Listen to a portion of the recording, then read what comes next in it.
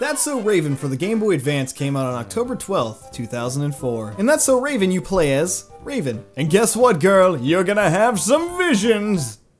Please don't leave. This game is terrible. I'm not gonna beat around the bush. It's bad. But did you expect anything less from a game on the Game Boy Advance based on a Disney show? No. No, you didn't. The whole premise of this game is just taking episodes from the show and then having you play through them. But dear God, it's so bad. They take stills from the show, but they're so pixelated. Look at that! The fucking missing no from the original red and blue Pokemon games look better than that. The game is split into 4 episodes, each one having a set of different levels within them. You might be trying to protest school uniforms, or helping some stank-ass kid take a bath. Maybe this was pretty cool for the 5 kids that got this as a Christmas gift from their grandparents back in 2004.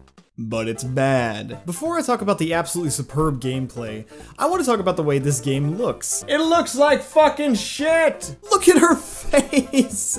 She looks like some sort of mutant fish woman! Not just that, but look at Raven's sprite, man. She has no face and it scares me! The 2-frame walk animation is pretty damn hilarious, but the fucking run animation. How do you even make something look this bad? She looks like a fucking T-Rex. Honestly though, why couldn't you play as Eddie or Chelsea? The game is already so repetitive and boring, it would have made more sense to at least break up the monotony of the game with some different characters or playstyles. Throughout That's So Raven, you'll do the same shit over and over and over and over, and it gets mind-numbingly painful. There is a fat guy in this game who wants you to find him some floor burgers, and you do it 5 times, maybe even more than 5 times. Each time he wants more burgers. I feel bad that I'm slowly inching him towards a stroke. But hey, you know, if that happens, then something would happen in this piece of shit. Speaking of floor burgers, in each level there's a side mission, and they're all so pointless. Maybe they unlock a shitty still from the show at the end, which you can view in your yearbook,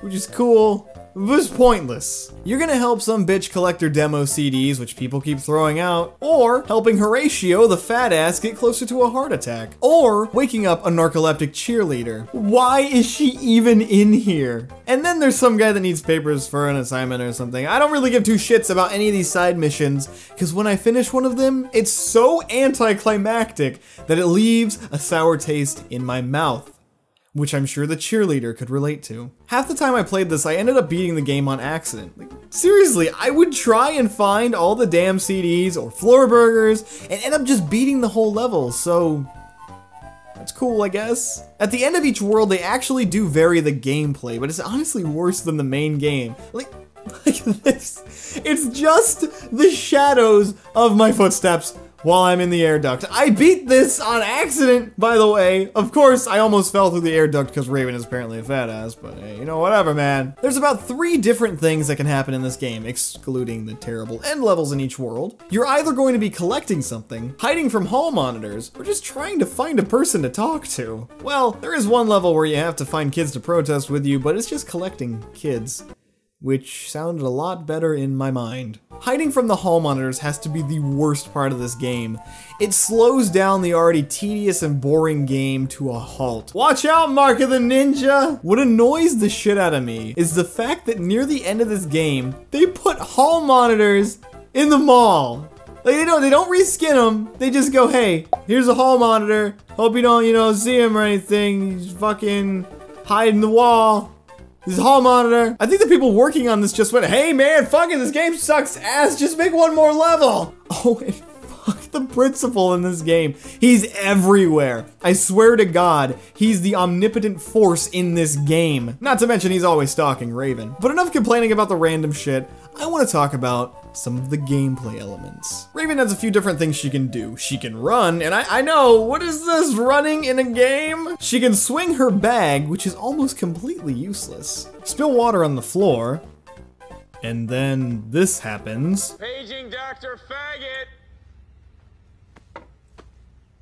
Dr. Faggot! Not to mention you can also squirt people in the eye with perfume.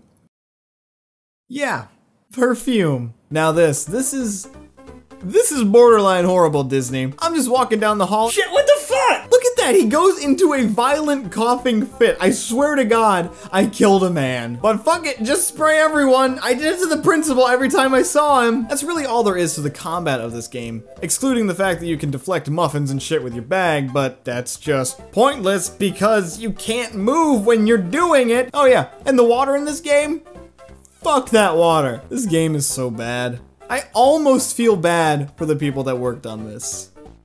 Almost. Even if you were a massive fan of the show, you'd probably end up killing yourself just from the fact that they butchered everything. The stills look like pixelated ass. The gameplay is worse than Snake on my fucking Nokia from 2001. And the music. Oh my God, the music.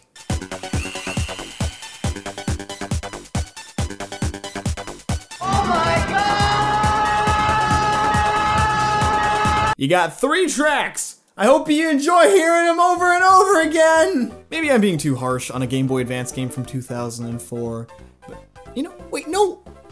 Mario and Luigi Superstar Saga came out on November 17th, 2003 in North America, and I swear to God I did not wiki this, and it was a million times better than this. To end this review, That's So Raven for the Game Boy Advance gets a floor burger out of 5.